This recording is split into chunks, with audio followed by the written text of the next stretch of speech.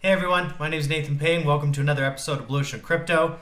Real excited to bring this to you all. We're going to talk about my first impressions with Mavia. We're going to take a look at the UI, dive into the game, check out some gameplay, see what a battle's like, talk about some of the other things. This is going to be a real treat for you all. So without further ado, let's jump right into it. So let's open up the Mavia app. Take a look at the loading screen, always an important part, right? Skrice, then we've got the Heroes of Mavia background. I love that artwork. It's a nice loading symbol as well.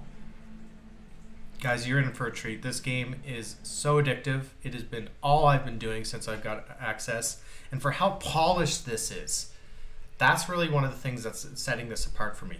You know, as a Web3 game guild, we beta test a lot of different games. We research tons of projects. You know, we've played a lot of betas.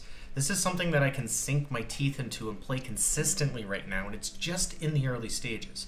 I mean, look at the level of detail, right? Here's the base, massive base. I can also zoom away. I can go explore, kind of off of my map. I mean, look at this. Just keeps going. There's all kinds of cool little hidden areas and stuff. Like this looks like a hidden wind village. There's like some, let's take a look over this area. There's like this scientist area. The dome. I mean, what is that? That looks amazing. Looks like its own kind of castle defense there. Oh, look at the little Mavia flag. Oh, that's funny. That's like a little Easter egg. There's some giant ruby. Also, what's these train cart tracks? I wonder what's going on with that, huh?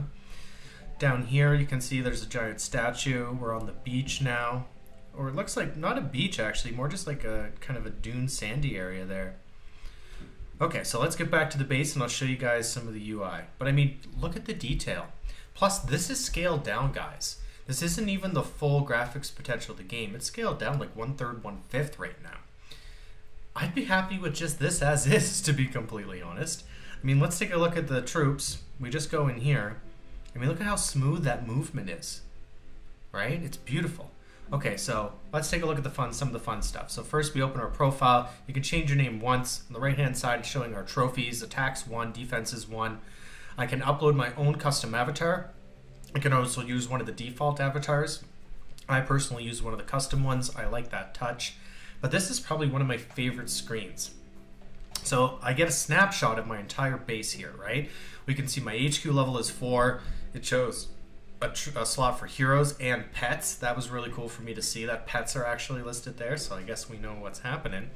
Up on the top right, we've got gold, oil, sapphire, ruby. Also, there's sapphire, which I'm sure a lot of you, if you're seeing this for the first time, you're wondering, what is that? And I'm just as curious about it as you are, right? We knew about ruby, we knew about Mavia token. What's the sapphire exactly? And there's kind of some hints that maybe it's like the in-game currency to purchase resources, but really curious to see how that plays out. It's really cool. Shows if there's a shield, shows if our engineers are busy or not, also shows our troops. But then I can also just either scroll down or select one of the tabs at the top. It'll bring me to the troops area. So for example, we can bring up the details on the warrior. It shows us damage per second, hit points, recruit cost, favorite target, damage type, target, unit size, speed. There's even a little write-up. This is where all the good details are, so you can start doing your theory crafting and figuring out how every unit actually works. It's the same thing down with the buildings. You know, take a look at any of these. Let's just bring up a motor, right? Shows damage type, range, ground, hybrid damage type, right? So there's definitely some nuances and really interesting things about what kind of damage, what things are targeting that you really want to make sure you understand. Then we've, of course, got Mira, our favorite hero, right?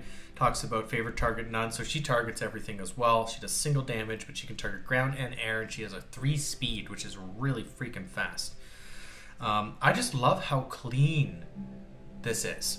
Another impressive thing I liked is in the settings. First, we can see all the different languages that are supported so far. Kudos to the team for doing this. This is really awesome to see. I'm sure a lot of you are excited to know, you know, some of these languages are covered.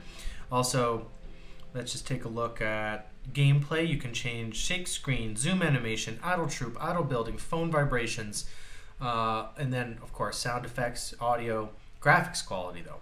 I mean, let me just show you this. We'll switch to low. I mean, this is low graphics? Like, what? This is incredible. right? And of course, I'm going to put it on high because I always just like being on high. Not a huge difference, but of course the little finer details, I'm sure some of the textures would be. I like when you move the bases, like the structure around, you can see it kind of left the hole. I can see the white, so there's no holes in my base when I'm building my base. I've really been enjoying the base building aspect.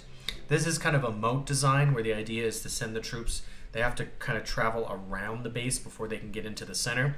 Once I unlock Mira, I already have the hero pedestal. I'm just upgrading the laboratory right now. You can see her radius. She's going to be able to defend my base.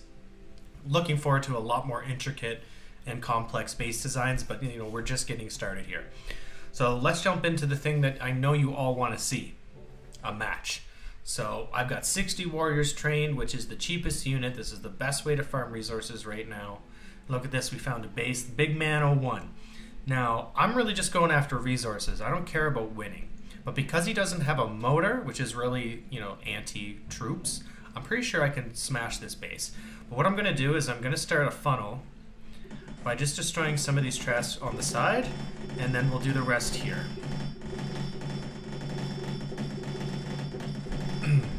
You know, the idea is to move the troops down and in, and this way they're going to go after the wall. Some of them helped clear on the right-hand side, which is good, but now we can see they're going in for a wall. I'm going to be doing videos on funneling, how to properly deploy your troops, all that good stuff, so you guys can get proficient and get ahead of the curve when it comes to the beta. So right now, and you might have noticed this, when they were all kind of attacking at different speeds, you could hear the different clinks, but now that they've grouped up, they're all in unison. And I like how with the sound effects you can tell that it's multiple of them hitting. It's not just sounding like one hammer. Oh yeah, we've crushed this base. Just got a couple more defenses left.